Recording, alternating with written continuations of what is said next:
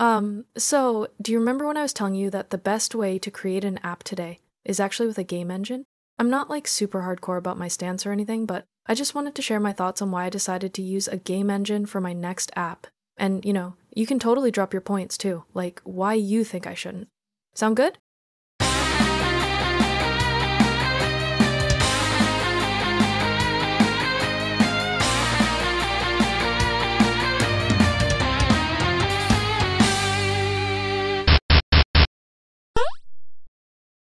Alright, before we dive into all this, there are two things you should know about this project. First, I don't care about any system integration, like at all. And second, this app is purely for personal use. I don't plan to share it or anything, which means I have all the flexibility to tailor it exactly to my needs. Oh, and one more thing, I haven't even started coding it yet, but it's been something I wanted to do for some time now, and today I finally whipped up a design prototype to kick things off. It's actually pretty simple. I'm totally confident I'll have the basics up and running by next week. No sweat. Anyway, let me show you what this whole thing is about. It's a text-to-speech app. Well, okay, it's way more than that, but I'll explain everything in just a moment. No need to pause the video, fam. I've got you covered. By the way, I made the mock-up on Inkscape and... Okay, this is kind of random, but this is Inkscape 1.5. Yep, true story. It kind of works. I'm just waiting for a really nice merge request, and then I'm gonna upload a video on that too. If I get the time, to be honest. Anyway, back to the app stuff. Let's keep going. So this might be a quick and 30 blueprint, but it's already structured with Godot and scene composition in mind.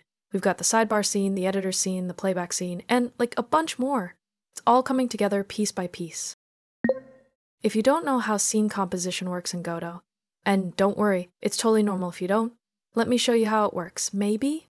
We're gonna start by creating a new scene. Let's call it main scene.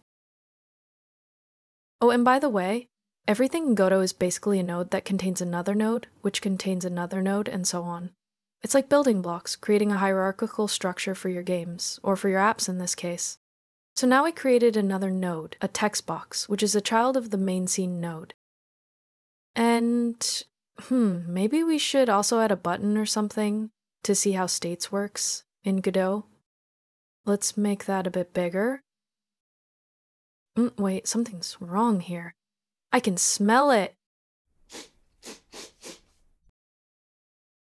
Found it! Turns out I made that button a child of the text edit instead of the scene node. Oops, fixed it now. Crisis averted. Add a Hello Godot button label, and let's run our scene.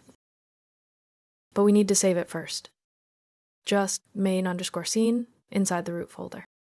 So we've got an input field and a button, but right now, nothing happens when we tap it. How about we add some text to the input when the button is pressed?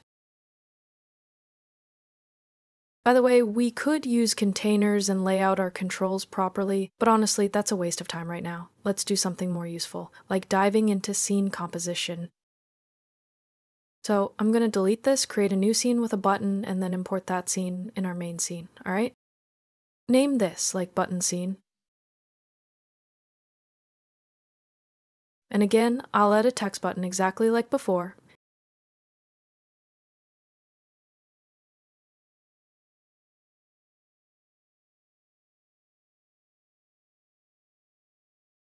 Hello Godot. Okay. And save the scene, button_scene, again in root.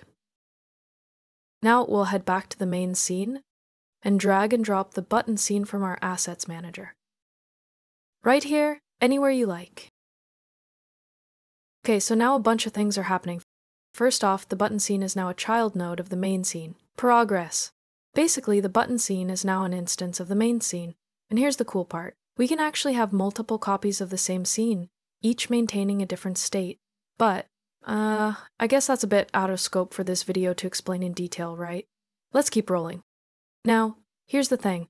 We want to add text to the input when the button is pressed. But here's the catch. While the main scene keeps a reference to the button scene, so the parent can access the child's nodes, the child shouldn't directly reference the parent. Why? Because that would break encapsulation. So, what's the solution? Signals. That's the way to go. So for the button scene, here's the plan. We need a signal that, on button press, will take the text we want to print as a parameter. Then, in the onReady function, we'll connect the button to that signal. And finally, on button press, we'll emit the signal. Easy, right? Now for the main scene. One thing is that in our script, we can actually directly reference the button scene, just like that. On Ready, we connect the button press signal from the button scene node to the button press event, and finally we set the string parameter as the text of the text input node. Boom! Everything's connected and ready to roll. One last step, we need to attach the scripts to the nodes. Now, we could attach them directly to the actual controls, but instead we're going to attach them to each scene's top-level node, alright? So, on the main scene node, let's do a quick load and attach the main scene GD script. Same thing for the button scene. Quick load and attach the button scene GD script. And just like that, we're all set. So if we run it again and press the button, we get the text in the input. Boom! Basically, we've succeeded at two things at once. First, we made a scene composition, and second, we changed the state of a node using a signal from another node. Double win! Originally I had some more context here, but I think I've dragged it out long enough already. Anywho, I just wanted to give you a basic idea of how application development works with game engines. And if you're wondering about the capabilities of the toolkit, oh well, the Godot editor itself is written with the Godot engine. I rest my case. Okay, squad, let's go back to the mockup to show you exactly what we want to build, and why I picked Godot for it. I think I'll start with the app options first. Let's break it down step by step. So, on the voice page, we can add our available voices, but here's the important part. The app is using the 11 Labs API for this. 11 Labs provides both text-to-speech and speech-to-speech, along with a few extra features like dubbing. But in any case, it's 11 Labs only. I'm not interested in supporting more voice services and making this harder to maintain. Keep it simple, right? The second API it uses is a language model. I think I'll start with Anthropic, but I'm not entirely sure I'm going to keep this. I might use multiple models, or maybe even local models. Unlike with voice models, language models is really simple to support multiples. But honestly, I don't know yet. For now, I'll just start with Anthropic and see where it takes me. Of course, the models will be fine-tuned to Mi's character, because she's one of a kind, right? And here's the cool part. With every new scene, she'll be self-training. That means at some point she'll be able to run entirely on her own free will, creating her own videos without any human interaction. But don't worry, she'll always stay true to the origins of the original character. That's non-negotiable. But how can Mi create her own videos? It's actually pretty simple. You can set the language model along with the actual text to also add character emotions to each sentence, like wave hand with angry look or smile brightly. Then, you can match these emotions to an animation dictionary in the game engine, and boom, done. Just like that, Mi can bring her own scenes to life with emotions and movements. So, the third and final thing this app should do is export a scene made here into a scene for rendering in a game engine. Actually, I've already written this part of the code for another project, so it only needs slight modifications. But right now, I'm using Unity, and at some point I want to switch this to Godot, so I guess needs more work than slight modifications eventually. Why Godot, you may ask? First, because it's way more productive to work with a single game engine than two, and second, because open source is a huge bonus when you need a lot of customization. Plus, the Godot community is just really nice. Alright, let me give you a quick overview of the app. Now, I know lots of things are missing from the UI, like the dialogues or various pop-ups with extra context. Also, the overall design isn't particularly smart. But here's the thing, the UI is made to be easy to build with Godot. Besides, we can always improve things later, right? Especially when working with game engines. They're so flexible. Anyway, on the left we have our scene selection. Most of the time we'll only need one scene, but there's an option to add more. It works like tabs, really, because in the future, I want to add stuff like scene cloning, dumping, and exporting with different options or voices. So I thought, why not add this from the start? Better to plan ahead and be ready for future upgrades. On the right is our control panel. This is where all the voice and model options should be, and they'll affect the next regeneration. Think of it as the command center for tweaking Mi's performance, whether it's her voice, emotions, or even the language model she's using. Everything you need to fine-tune her is right here, ready to go. Last but not least, we have the editor, and these are our controls. Play obviously generates and plays the audio, and on the bottom, we have the actual playback component. Voice regeneration, text generation with the language model. voice to voice, because there are things that you still need to do with your mouth. Export audio and open the text to an external code editor. For example, if we want to edit the SSML. Oh, and one more thing, the app should cache password generation so we can pick the one we like the most. And so guys, that was the app, and as you can see, most of it deals with web services. Well, the UI is pretty basic, which means it gives me a massive pool of languages and toolkits to pick from. So next, I'll share my brainstorming and tell you why I ended up with Godot for doing this. One quick thought was to use Flutter, but it got dropped immediately. First, because I don't need the adaptability, and second, I just don't like Dart. Dart and Java are the only languages I literally hate. Sorry, not sorry. Second on the list? Guess what? But even if I could somehow forget the fact that QDET is my eternal enemy, if I was going to use C++ and QML, I'd rather use C++ and Blueprint and Unreal. At least I'd be learning something useful along the way. I've always wanted to take a look at that engine anyway. But anywho, Unreal got dropped because it's totally overkill for this type of development, and the license doesn't help much either. So, moving on.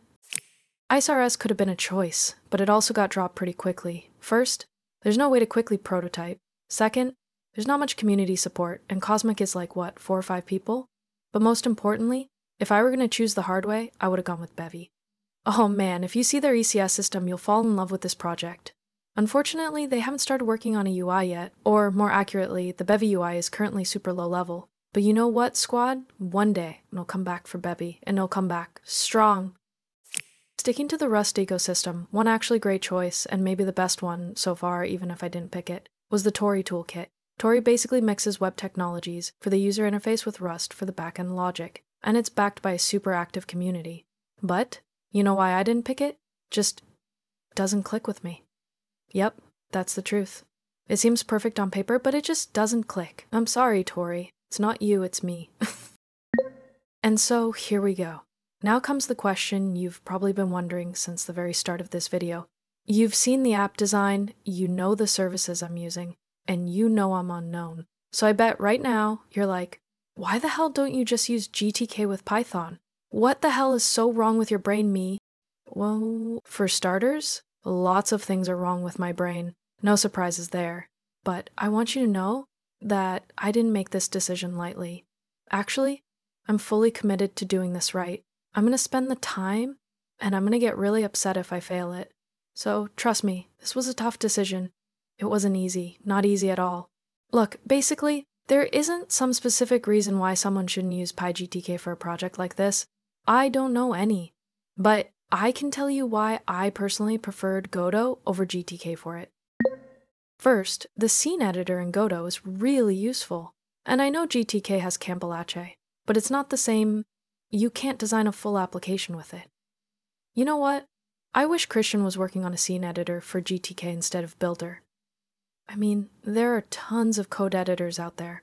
Way better than Builder, honestly, even for writing GTK apps. But there's no scene graph editor for GTK. It's such a bummer! Obviously, the biggest advantage of PyGTK over Godot is that every AI API is basically written in Python. But here's where the GDScript magic happens. You can just ask your code editor AI to write you a call to 11 Labs in GDScript. And boom! Done! It's insane how good GDScript works with AI. Actually, your 80% of game logic will be AI generated, without even need to review the code. Oh, and yesterday was the release of Claude 3.7 Sonnet, making the experience even smoother. If you didn't know, when you download Godot, it comes in 2 variants. One is the default engine with GDScript, and the other is the .NET engine with C#. So people in forums are often like, hey guys, I'm new to game development, what should I use? And honestly, it's such a relatable question. Everyone's got their own preferences, but to give you my input, even though I have a strong background in C# with Unity, I still picked GDScript. Why? Well, C# might scale better for really big projects, but for most smaller games, like this app, GDScript is totally the way to go. First, because you don't need to wait for annoying compiles with every little change you make, but most importantly, you can still use faster, system-level languages with GD extensions when you need that extra power. Best of both worlds, squad. We even have Rust bindings. And as you can see, they're quite active. Remember earlier when I told you I already have the code that can import voice and animations directly into Unity's timeline to create cinematics? Well, that's made in Rust, and I plan to use it with the Rust GD extension. I could totally show you how to do that, but honestly, no need. You can just ask your AI. Oh man, development is so fucking nice these days. And guys, do you even realize this? You can have the UI logic in GDScript in a fucking game engine, and handle the backend logic and intensive operations in Rust. How fucking awesome is that, huh? Ow, fuck! I'm sorry. Okay, but above everything else, what actually made me choose Godot over GTK was the technical capabilities of the framework. Godot gives you the flexibility, power, and creativity to bring your ideas to life in ways GTK just can't match, in ways that GTK can't even imagine. For example, what if, in this app, we could have the actual 3D character in the background so we could quickly preview or change animations before export it and rendering it in the game engine? That's not just some gimmick, it's super useful. Now that I'm rethinking it, this whole app could actually be a Godot add-on. Wouldn't that be something? And all of this is possible thanks to yet another amazing game developers community. And I'm not just trying to be nice here. The Godot community is really amazing. Don't believe me? Okay, check this out then. You'll see what I mean. Okay, so the current stable Godot release is 4.3, and the next one, 4.4, is most probably coming out next week. And almost every week tops 2, there's a new Godot development release. And these aren't just small bug fixes either. They actually pack massive new features and updates. I'm telling you, squad, for Godot users, every week is like Christmas. I mean 140 different contributors in almost a single week. GTK can't reach such numbers even in 2 years. Or any other community-driven toolkit, really. And exactly because the development is too fast to follow, Godot posts extremely well-written blogs with all the changes for every release. So pretty much, they post every week. Sick. I want to see how often GTK community posts about their work. You know, just for comparison reasons. Nothing bad meant. Alright, so GTK, like 3-4 weeks ago, added Android backend support. They even had 2 releases since then, and these guys didn't even care to mention it on the official GTK blog? The fuck? I'm sorry, but is this really happening? My point is, you can clearly see it now. From NVIDIA and Facebook to open communities, there's a huge trend towards game engines, 3D, and user interaction in a 3D space. In fact, 2D toolkits like Lib-Adwaita and Lib-Cosmic are already considered legacy, old school Star Trek 1966, the original series. Developers just don't care much about them anymore. That's the cruel reality. I'm not even sure what System 76 was thinking starting such a project so late. It's like showing up to a party after everyone's already left. And so, in my turn, I'm just going with the flow, because I strongly believe that game development is going to grow more than almost anything else in the next 5 years. Maybe behind robotics software. But even that includes game development. I promise you, I know what I'm talking about. I worked at Geely for 2 years on car simulations, and you wouldn't believe what Unreal Engine is used for. Okay, so what's the catch? There isn't really a catch. Sure, you're bringing a whole game engine just to run a couple of web services, but with modern GPUs, that's not really an issue. It's like having a sports car to drive to the grocery store. Overkill? Maybe. Awesome? Absolutely. Perhaps the most worrying part is keeping up with game engine updates, because I bet they won't be as smooth as updating your toolkit version. Except, of course, if you're porting from GTK 3 to GTK 4. No idea why I keep bitching at GNOME. Did my model get bugged or something? Right now, you'll mostly see Godot used in large graphics applications. But I think it's time to change all that. What do you say, me? Rolls eyes dramatically. First off, it's Godot, not Goto. Get it right or I'll hunt you down and skin you alive. And yes, obviously everything should be made in Godot. Even your stupid text editor should be a game. The universe itself is just some higher being's game anyway. But clearly you're too much of a noob to understand the power of game engines. Have you even compiled Godot from source? Bet you're running some bloated Ubuntu